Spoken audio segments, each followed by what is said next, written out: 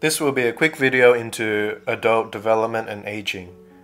Adolescence historical context emerged around the 1950s and 60s due to child labor laws and mandatory public education. There were also protests against the adult authority in the form of Vietnam War protests, contraception, sexual revolution, etc., etc. Education also had a role to play in, well, creating secondary schools which segregated childhood from adulthood and forced peers to come into contact with each other. Puberty is influenced by hormones which change for about 2 to 4 years. There's also cultural variation in timing, nutrition, the onset of puberty. An example of that is menarche, which occurs in women whereby they have their first period as a result of estrogen being produced. This usually occurs either around 9 to 17 years old. Spermage, on the other hand, occurs in boys where testosterone is produced and they usually have their first ejaculation or nocturnal emissions. This occurs around 9 to 17 years. Timing of menarche or spermage is affected by social and psychological health, genes, nutrition, maturity, as well as social or cultural ideals. Other things to consider also are psychological development during adolescence, such as cognitive critical thinking, as well as emotional volatility or emotional vulnerability. Social development also occurs whereby there's a focus on peers compared to parents, schooling, and sexual relationships or romantic partnerships.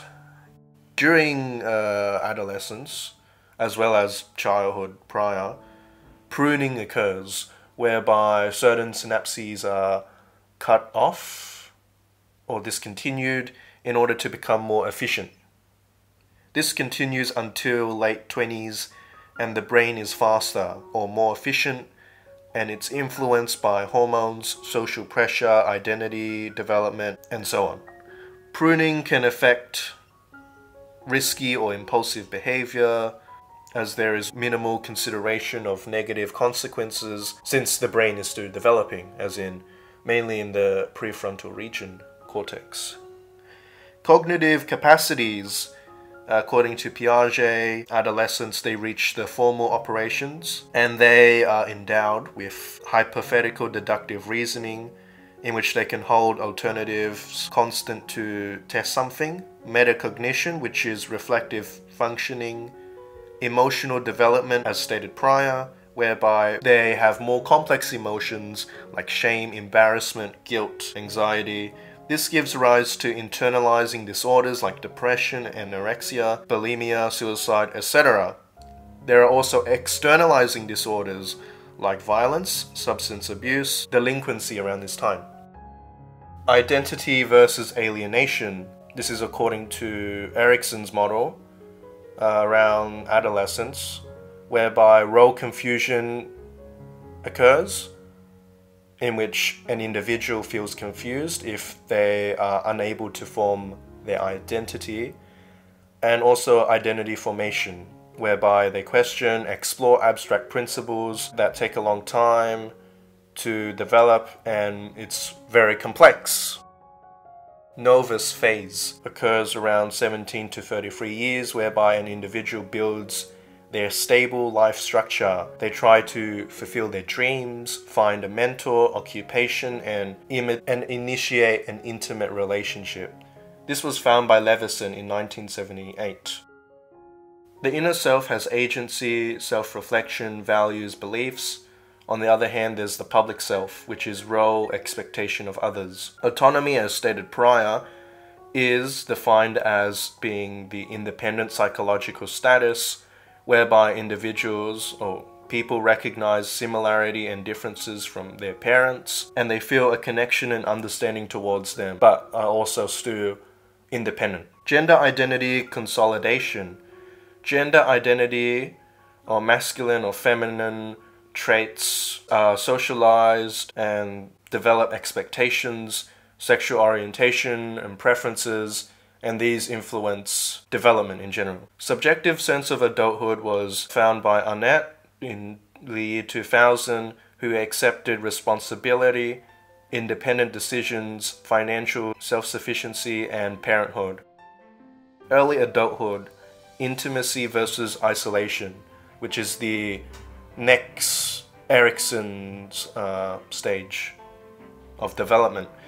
Intimacy is defined as the ability to experience open, supportive, tender relationships with another without fear of losing one's own identity. The ego strength developed here is love, or mutuality of devotion.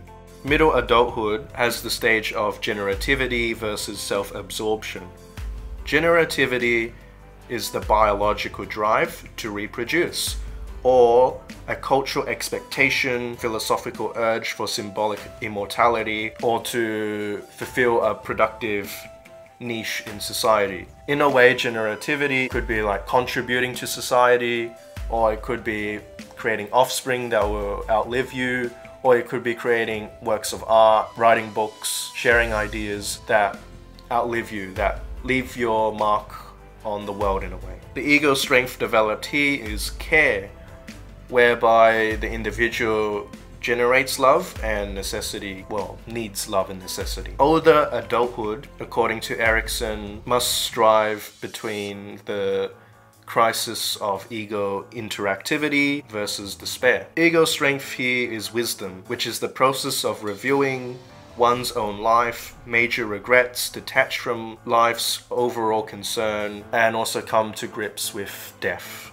Erikson also proposed a 9th stage to his life development stages called geotranscendence, which is a broad perspective on life and the universe to become spiritually at one, but that may also be due to decreased social interaction. Identity development occurs in the early 20s and needs both identity and intimacy. Critical stages of adult ego development include intimacy, career consolidation, generativity, keeper of meaning, meaning of family stories. So in order to develop oneself, they must be able to, well, obviously they need a career to live, as in to make a living. They also have to have relationships with other people, develop intimacy, attachment, connection, and they also need something to outlive them, to reproduce or continue on. Erikson's life cycle model is insistent on the unfolding of development in stages that are driven by the internal ego and its, well, crises or conflicts that come about from the ego. Another final key term to recognize is Newgarden, or the timing of events. It can classify events as being normative or on-time life events, or non-normative, not normal events during, or events that are unique during one's lifetime. And yeah, we basically looked at adult development and aging. Thanks for watching.